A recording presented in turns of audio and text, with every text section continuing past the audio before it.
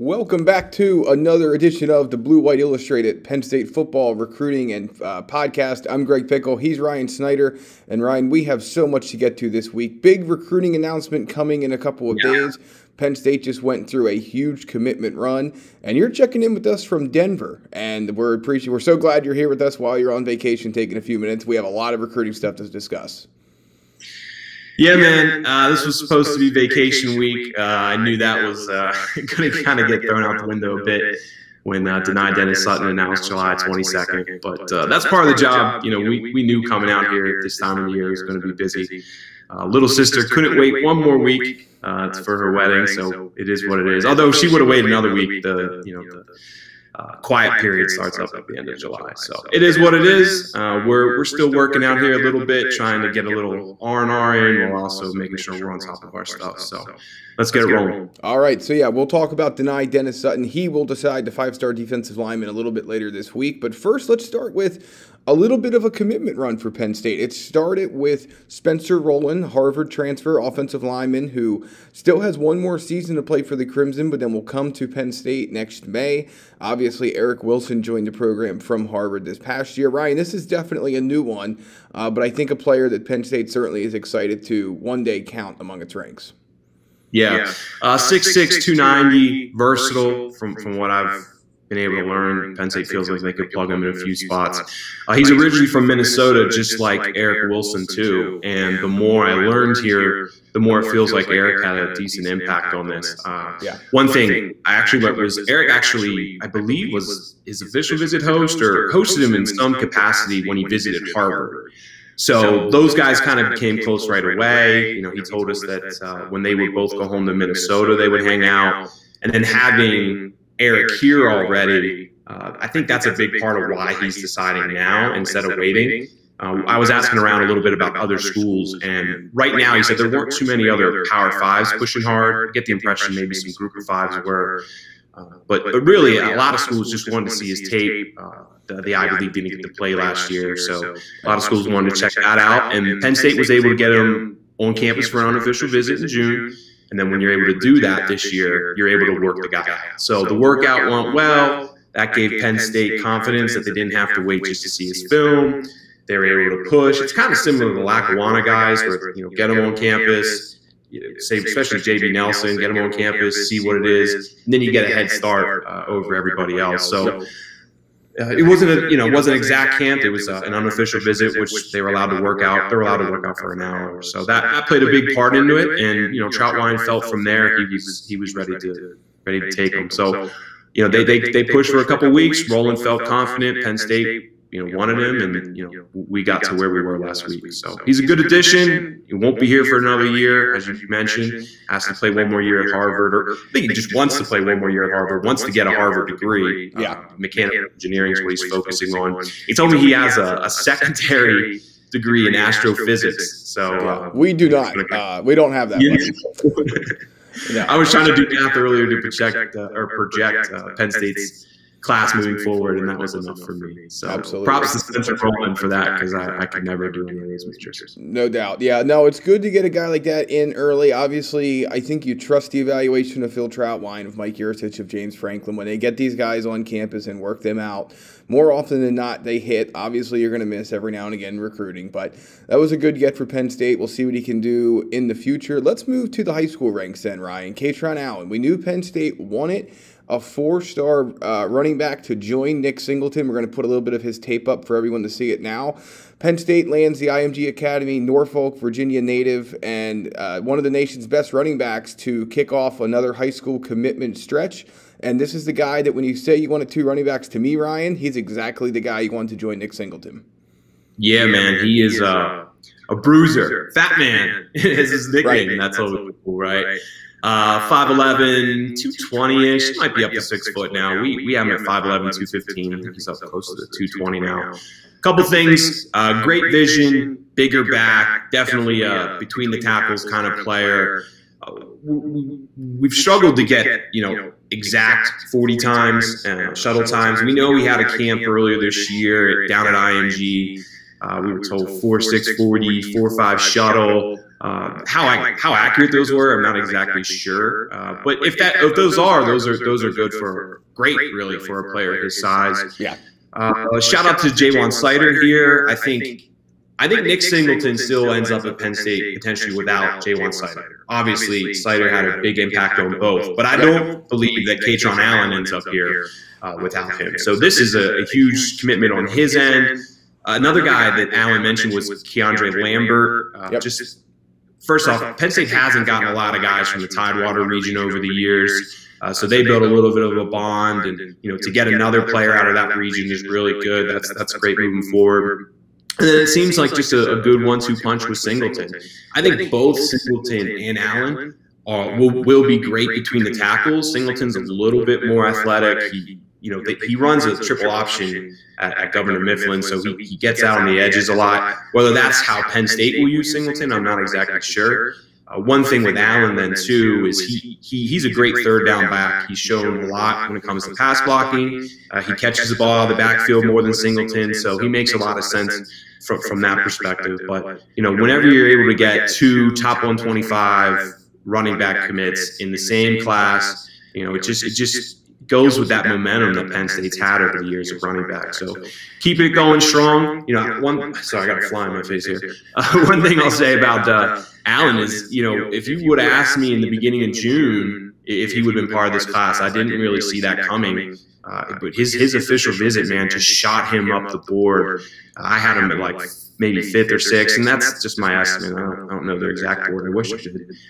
And then, after that visit, though, everybody was just raving about him. We pretty much, we always had Singleton and Amari and Hampton, 1A, 1B, and then really felt like Allen was kind of that next guy after his official visit. Yeah, and it says a lot about Jaywan Snyder to me that he had Penn State involved with Nick Singleton, with Kaytron Allen, with Amari and Hampton, with there's there were Damari All. I mean, there was a couple of guys that Penn State was looking at. Obviously, Singleton was always the top target, the Pennsylvania guy, the 4-star from Governor Mifflin, but they were hoping for any number of other 4-stars to commit. It's not like they had one other guy and that was the only egg that the basket was in. I mean, they had plenty of options. So I think that goes to show you that, I think I wrote it in the commitment impact, but Jaywan Snyder might be James Franklin's most important hire to date since he's come to Penn State. Now, obviously, Mike Yurcich might take that mantle depending on how things go here in 2021. But, yeah, Snyder is not only and I think the other thing, Ryan, is that he's obviously a great recruiter, right? When he came to Penn State, everyone knew that he was a great recruiter. But he's shown, too, that he might be able to develop talent just as well as he recruits it. Yeah, for sure, man. The only thing I'll add as far as like Penn State's top recruiter is that I think I still, and we'll get into this maybe with the next player we're talking about, is Terry Smith. Yep. If you look at the success Penn State's had in Philly this year, obviously he always had great ties with Pittsburgh. He's now pulling a cornerback out of Louisiana. If you had to ask me today who's Penn State's top recruiter, it'd be Terry Smith and then Jaywan Snyder. And they're, pretty close. I'd lean a little bit towards Terry just because they just now got their first cornerback commit, and yet he's probably played a role in 6, 7, 8 commitments so far. So, I've always kind of felt that Penn State fans overlook Terry a little bit. And right now, he's producing, man, and fans need to understand that. Yeah, he has Penn State in with a number of guys. He has helped Penn State land a number of guys. But like you mentioned, Ryan, they did just pick up a corner, which is, of course, his position. It's Jordan Allen, the 3-star from Louisiana. Didn't have an LSU offer, but had a ton of interest from big-time programs. He ends up picking Penn State, joining this class on defense at the end of last week, or on Saturday, to kick off the weekend. Yeah, just a huge commitment from Louisiana. That's not something we see very often. Noah Kane grew up there, but he played his high school ball in Texas, then went to IMG. So, are we considering not really? Yeah, are we considering Louisiana commit? I'm not sure. I mean, to me, this is the first true Louisiana commit since Michael Motti. And, even Motti had ties to the program, obviously, as Penn State fans know. So getting a player out of Louisiana is huge. Incredibly confident and physical player. And I think that's one thing that really kind of stands out from his highlights. Loves to get into it with wide receivers, loves pressing. I'll be curious, though, how much Penn State allows him to do that at the next level. He can get away with it at the high school level, but he's not, a 4-3 burner. with incredible agility that he can get away with that at the next level. Some people think he's a better safety. Penn State definitely likes him at cornerback, so that's where he'll stick. And then just one other thing, he's a great tackler. Definitely ahead of most defensive backs that we've seen over the last couple of years, at least the guys that committed when it comes to tackling for him. So a couple of things there that stand out. Penn State beat out Louisville here, basically. Miami also hosted him for an official visit. And Kentucky was involved a little bit too, right? Say that again? Was Kentucky involved a little bit in this one or no? No, it was mainly Miami and Louisville for the most part. But I guess, like I said, Miami got 2 commitments, and then really just what it was relationships. From what I understand, the guy didn't make it to campus. Right. His family had a funeral. He had to attend that. Obviously, that totally acceptable. That's not a surprise. I would do the same. So he didn't make it up here, and then relationships really just kind of won out. I think if the guy comes up here for a visit, we may have seen a quick commitment like that because clearly the relationships were on a different level. So shout out to Terry Smith there for getting that one through without ever getting a player on campus. I would assume that Jordan comes up for the Auburn game or the whiteout game. He might be one of a few guys who wants to come up that weekend. I think we might be a little busy on the recruiting front that day. Yeah, for sure. Although this class is probably going to be done by then. So that's right. Yeah.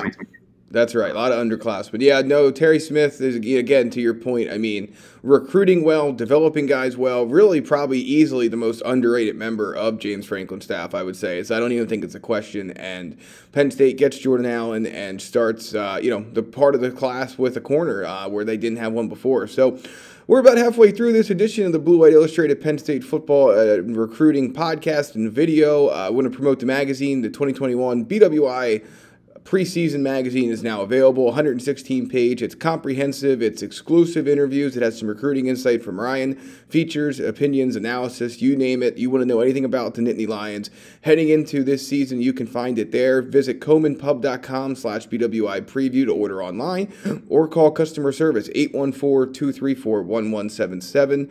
Also, depending on where you're listening to us, if you're on the podcast side of things, don't forget to subscribe, leave some feedback.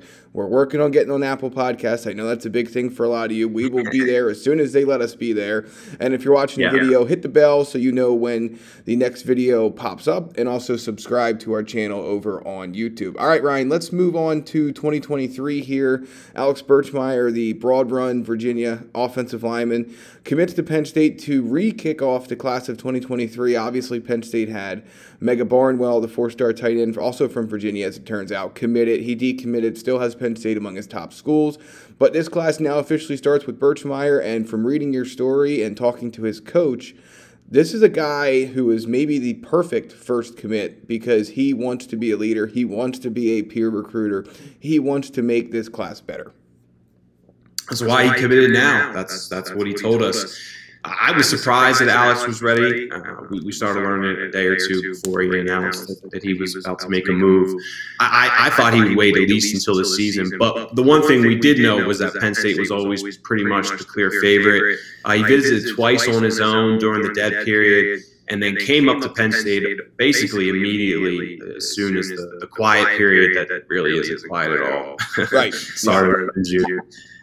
Huge addition for Phil Troutline. I think this is his best commitment yet. Drew Shelton's also a heck of a player, but Birchmeier to me is pretty special, man. We have him at number 61 right now in the Rivals rankings, and I think that's too low. Just watch the film here. Watch how he just destroys guys on the other side of the line of scrimmage. You can see it. He loves the pool, man, and he's a wrestler too. You gotta love that. He knows how to use leverage and all those things. So, but one thing, just from talking to Adam Gorney this week, he oversees a lot of Rivals' rankings nowadays. He basically said that Birchmeier is someone they need to probably move up. He told us, we're just getting started on. What about Drew Allard? Have you talked to him about Drew Allard at all by chance? Let's not get into that right now. We can go all day on that one. Yes, Drew Allard should be moving up at some point. But anyway, he basically said that, you know, they think Birchmeier is better than Najee Harris, who I actually wrote a story on last week from IMG. He's another really good interior lineman, and that he thinks that Birchmeier should be up closer to Chase Massanas, who's right now, I think, around 20th in the country for 2023 rankings. So I see a player here who should be a top 40, top 30 player, and then if he continues to progress, once you get in that top 30 range, you have potential to be a 5-star. So that's what I'm seeing here. I pushed last week that I think Birchmeier would be a heck of a center. Whether it's that or guard, we'll see. If he keeps growing, he could be a tackle too, but we just haven't seen it yet for me to feel confident. If he goes out and plays on the edge, he has 2 years of high school yet, so there's a good chance he'll end up on the tackle at some point. You know, we'll see the athleticism and stuff then. That gives us a better idea. But right now, just from a character perspective, a leadership perspective, a football IQ perspective, there's so much there that works for that center position. You know, the quarterback, the O-line, you got to make adjustments, different assignments, a lot of calls, and just he seems like someone that could grasp that to me. He hasn't snapped yet, but he's the total team guy. Like we said, he committed right now to recruit other players, and he's known he's been leading this way for a while. So I thought he'd see a few more schools during the season, check out some games, but he wants to get this class rolling, and Penn State fans are going to love to hear that. Yeah, there's no doubt. I mean, his coach I believe the way his coach put it was he's a blue-collar guy going to a blue-collar program at Penn State. I think a lot of fans appreciate that and understand what that means, and I think that when you look at Birchmeier, he is the guy that, again, I think he's the perfect way to start a class of 2023. Of course, Penn State's not done in the class of 2022, and we've made you wait long enough. We obviously teased it a little bit at the beginning, but it's Dani Dennis-Sutton week. I mean, there's no way around it. This is maybe the most anticipated commitment since Micah Parsons back in 2018. Ryan, there's probably not too many we can remember that rank up there in terms of how excited Penn State fans are about this possible commitment. I mean, he's going to pick between Georgia and the Lions. We've known that for a while. He's coming down to Thursday. We don't have a time yet, but don't worry. We'll figure it out here soon enough. And it really comes down to this. Penn State obviously has pushed really hard for this guy. He's a Maryland kid. He plays at a school in Owing Mills or McDonough where they've sent guys to Penn State, but it doesn't mean Penn State's the end-all, be-all. But they're trying to lock him up, and we'll find out what happens. But what is the latest that you're hearing as we head to Decision Day? Well, first off, I do think I know a time. It'll be somewhere in the evening, 4, 5, 6 p.m. Eastern time. Exact time yet, I think it'll be around 5, but I'm not exactly sure yet. That's just what a friend or two told me. So we'll see what happens there. I logged the Futurecast last week. I think a lot of you have seen that now. And really it just comes down to sources giving me the impression that they're more confident than they've been, at least since July started. Obviously, over the last year or so, everybody was leaning Penn State with Dani. He takes this incredible visit to Georgia. It's Kirby Smart. It's Georgia. They're recruiting on a level that only a couple schools can match right now.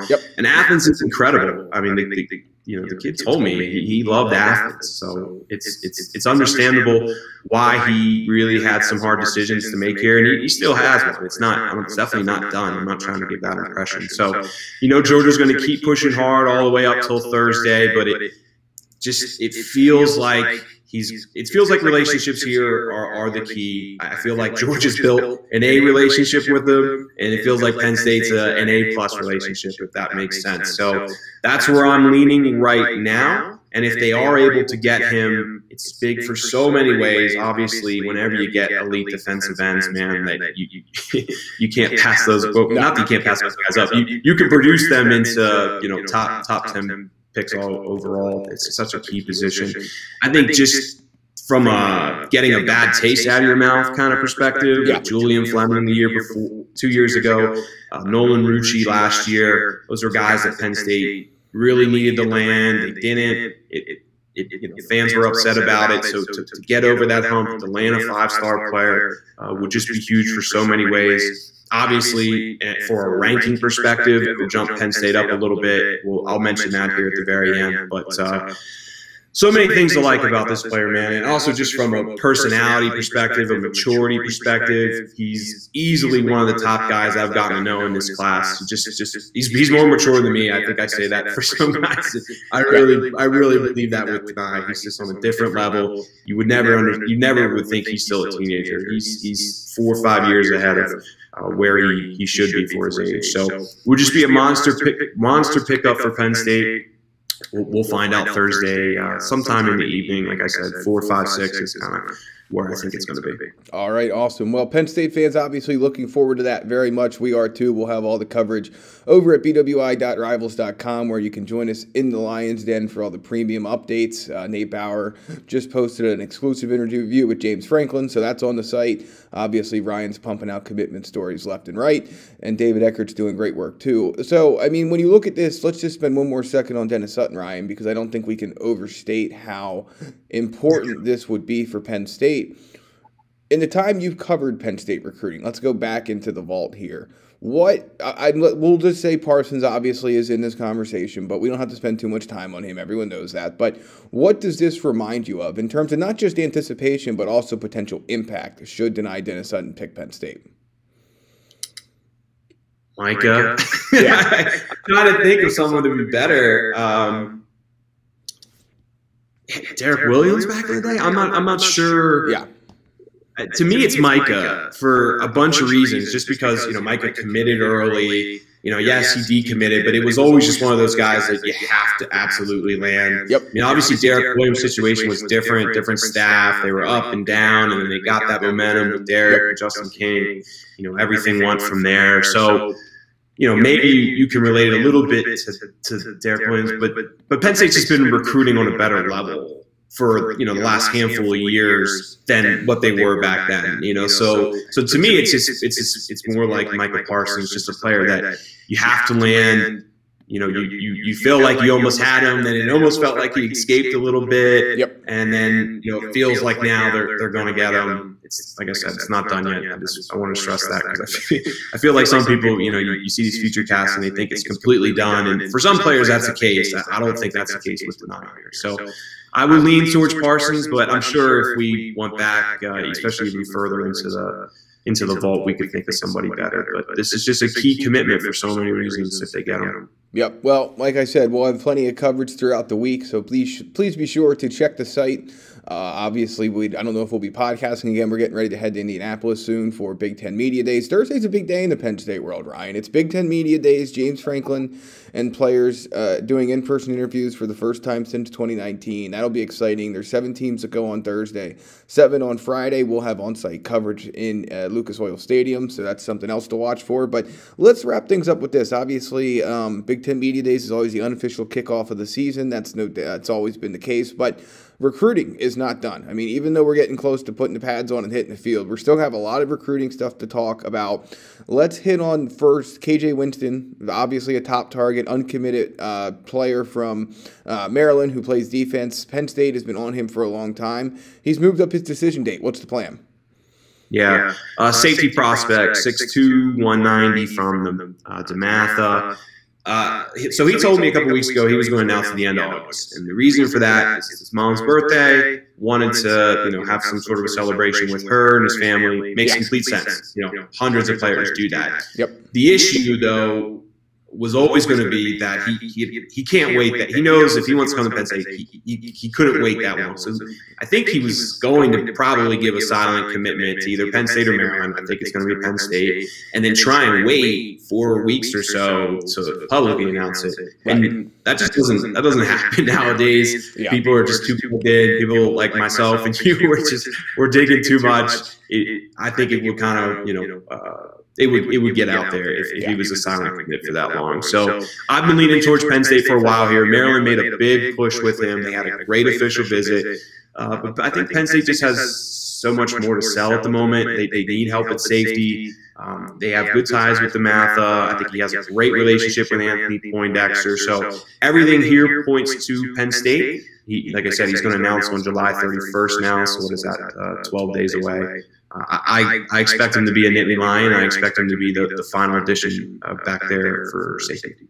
Awesome. Well, he will decide here soon. I agree with you. It's hard because I think those of you that have followed recruiting for a long time, maybe if you're new to this, you don't realize it, but everyone's obviously very respectful in the industry of not ruining a kid's announcement, not usurping his moment to celebrate, basically, his moment in the spotlight and all of that. But at the same time, once you do put a big amount of time between your, telling the staff that you're coming and your announcement date, things just leak out. And it might be a coach, it might be a teammate, it might be a family member, but it gets out there. So I think that makes a lot of sense. Obviously, his mom, I'm sure, will be thrilled to celebrate her birthday and know which school he's going to either way. So that will be good. But we'll see where things go there. And then the other athlete, but likely defensive addition or commitment in this class could be Christian Driver, who obviously we all know Dad Donald played for Green Bay. James Franklin spent a year coaching in Green Bay when Donald Driver was there.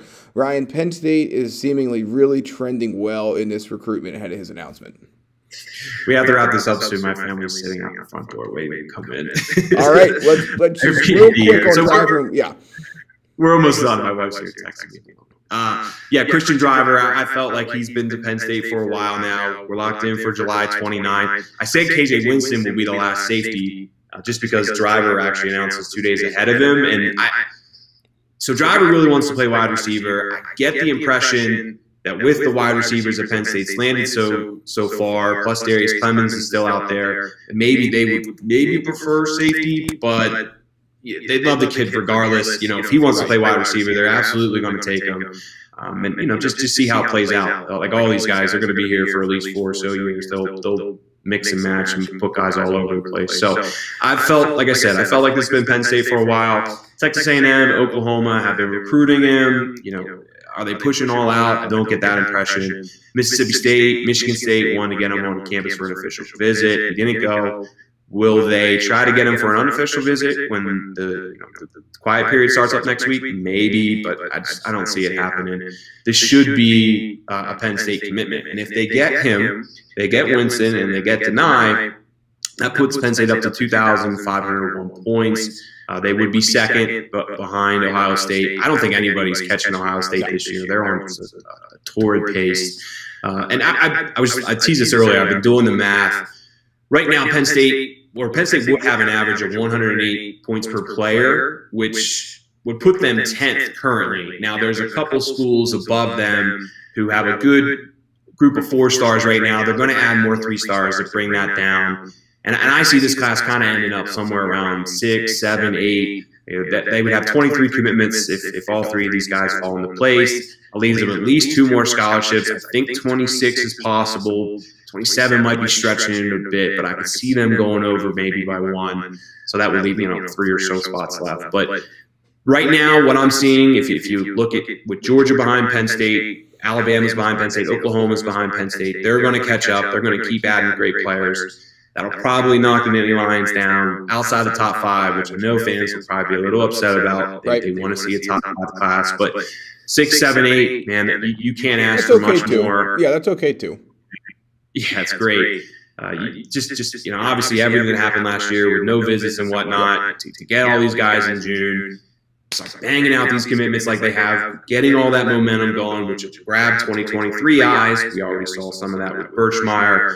It's just the snowball's spinning, man, and it's growing every day, and that's great to see. So we'll see what ultimately happens. I think all 3 of them are going to end up at Penn State, though. That's at least as of, Monday, July 19th. All right, well, time will tell. Our time here on the Blue-White Illustrated Penn State Football and Recruiting Podcast has come to a close. We want your feedback, though. Hit us on Twitter, at Greg Pickel, at Rivals Snyder. We want to know, is it too long? Is it too short? Do you like the lighting? Can you not stand the audio? Let us know what you want us to talk about.